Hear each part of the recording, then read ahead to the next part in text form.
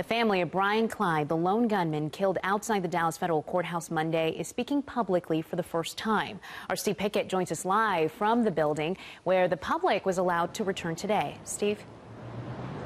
Yeah, you saw those long lines. We had the opportunity to leave this location, Gilma, go to that family, speak with them today. They say they're at a loss. They're simply devastated by all of this as well. They do mention that there was some concern about Brian Clyde's mental health, his emotional well-being, but they say the man who came here with that gun and started shooting, that's a stranger to them.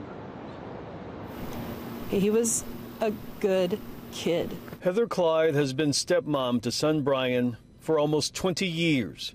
The man who tried to shoot and kill his way into the Dallas Federal Courthouse on Monday. That was not the son she knew. It is so out of the blue. It was so not even near the surface of who Brian was to us. Federal police officers shot and killed Brian Clyde, a lone gunman with hundreds of rounds of ammunition.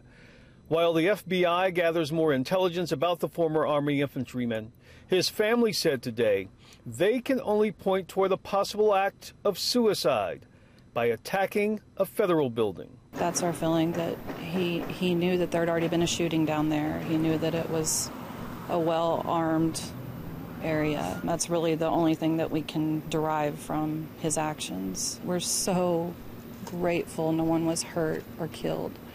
That would have been a whole other realm of hell added, having that.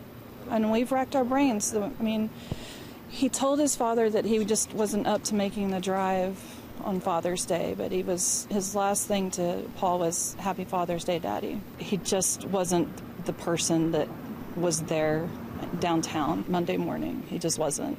That's not who we knew. We didn't even recognize him when we saw the pictures.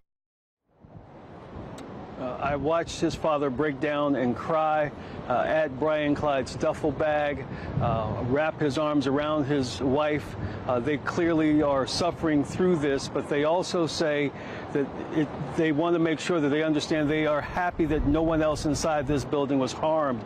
They don't believe the man they know did this. The only thing that they know is that there's proof that he did.